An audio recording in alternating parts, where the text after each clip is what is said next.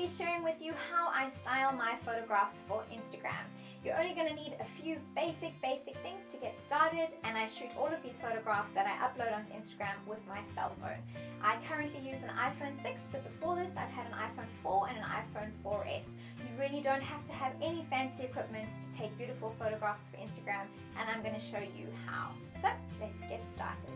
First of all, the biggest tip I can give you is lighting. As you can see, I'm in a room that's got white wallpaper, which really helps to diffuse and to reflect natural light. I'm not really into flash. I don't like using the incandescent lighting that we have on the roof, because it just makes your photographs look too fake and too warm. What I'm wanting, I want bright, I want natural light in my photographs. So you can see behind me, I've got a big window, and on this window I've actually got a blind. So if I open the blind, you can see the lighting changes a lot. Right now the lighting is quite soft, but earlier this morning it was very bright. So I find having a blind, you could use a sheet or even just a piece of material over your window, and it will diffuse your light and make it a lot softer. So I'm going to close that. The second thing that I use for my product photography, those are the photos that I upload onto Instagram, is a white background. This goes with my brand. You'll be thinking a lot about your branding when you upload your photos to Instagram and what sort of feeling you want to convey to your readers and your followers. For me, I want my images to be soft and feminine and pretty.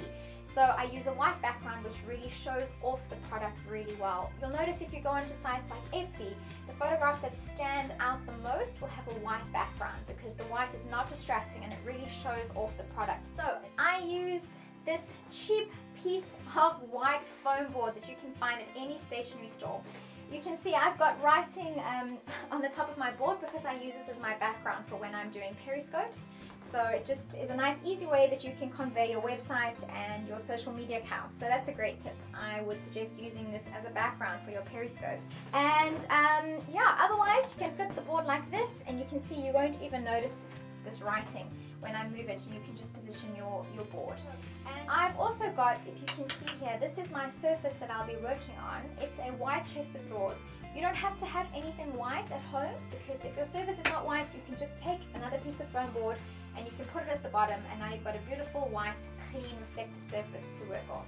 If your background is not white, you can see my background is, I've got wallpaper here which is white, but I've got these lines that you can see, they break up the photo and they're not exactly very nice. They don't create that nice seamless background. So what you can do again is to just use another piece of white foam board and place it as your background. Instantly the photographs and your products that you're wanting to show off will be a lot brighter and show off a lot more beautifully. So that's what I use for my background. I use a lot of natural light, and now I want to talk about the actual props that you use in your photographs. So for me, again, going back to what I mentioned earlier about branding, my City Girl Searching is my website and my blog, and with City Girl Searching I use, my color palette is a lot of soft pastel colors, creams and peaches and corals. So when I think about my props that I'm going to be using and the things I want to use in my Instagram photos, I want to carry on that branding, those color schemes, to help me keep everything consistent. So for me, I take my photographs usually on the weekend because I'm not at home during the day when you have the nicest light. Morning and afternoon is the best time to take photographs, because any photographer will tell you the lighting in the early morning and in the late afternoon is very soft and gentle. So for me, I'm not at home in the morning and in the afternoon, so I take my photographs on the weekends. I usually set about an hour or two of time on a Saturday or a Sunday, and then I just take as many photographs as I can, making use of all the beautiful natural light. And you don't have to worry about it being a sunny day, because your natural lighting will work well even if it's cloudy. You actually get better light if it's cloudy because the light is diffused. So today I'm going to show you, I'm going to take photographs of some stationary objects, and I'm going to take some photographs of some makeup to show you how I would style my next photograph for Instagram. Okay. So I'm going to start off with my stationary photo. So I've got quite a few things on this tabletop that I don't need, and I don't want to overcrowd my photograph. So I've got a very cute Christmas tree, but now that Christmas is over, I don't really want to be having that in my photographs. This mirror, I'm not doing a beauty photo, so I'm going to take that off. Inside this pencil holder you can see a lot of bright colors. These will detract from my overall image, so I'm actually not going to use any of the things that are in here. And I'm going to instead go for very, very simple. I want to show off these products that I've got here and with nothing around it to be too distracting. Okay, where I'm standing right now, I'm blocking the light. So I'm creating a shadow over all of these objects here. So I need to actually move and turn around, and then you'll see the light change and fall on the objects really well. I've got these pencils as well. I'm going to be using them. Again, there's a whole bunch of colors in this pencil box, but I'm going to be choosing the pinks and the oranges and the browns because those are the colors of my brand. Okay, I also really like washi tape. So I've got a few rolls of washi tape. Again, you can see the colors are, this is gold and cream and soft pastel pinks and corals, and these match my brand well, so I'm going to include them in my photograph too. I actually just used the built-in camera app on the phone to take my photos. You can slide up on an iPhone to access the camera really quickly. That's just a small tip that I learned a little while ago.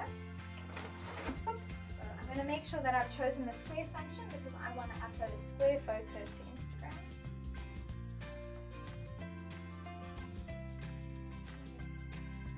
And just another tip, make sure that your lens is clean. Really makes a big difference to how clear your camera, your photos come out.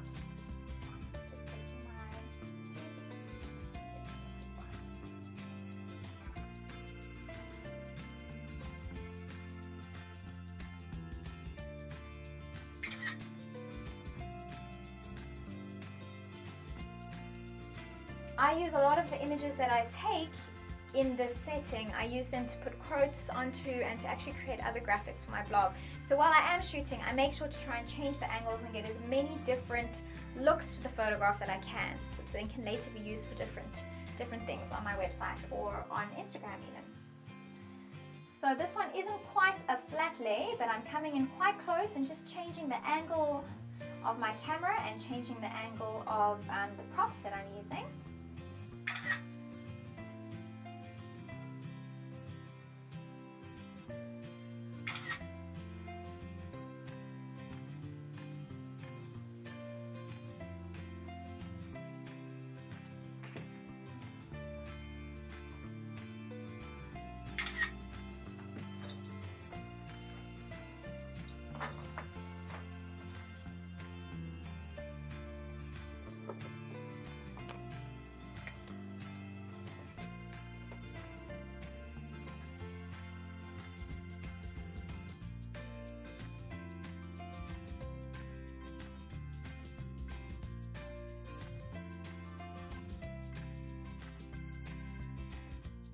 So I've done the stationary one. I'm going to move on to a makeup shot now. So again, I'm choosing colors here that match my brand. So I've got a lot of pinks. I've got a lot of very pretty, very feminine objects. The makeup here in Korea is so beautiful that you really don't have to work hard to make it look nice.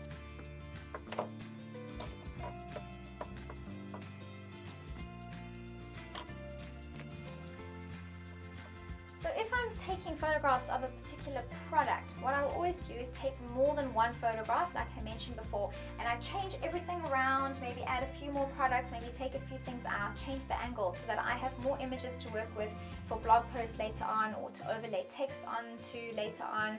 It's basically you're building up a stock photo library for yourself, and you really just have to spend a few extra minutes just changing the angles and changing the products, move them around slightly, and you've built up maybe 10 extra images on top of the one that you were going for in the first place. Okay, swiping up, getting my camera ready.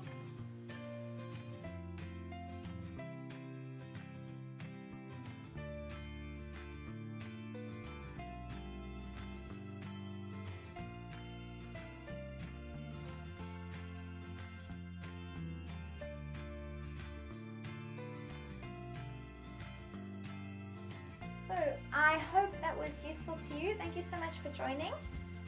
And yeah, if you have any questions about anything that I've mentioned here, please leave me a comment below and I will get back to you as soon as I can. Thanks so much for joining me, everyone. Bye!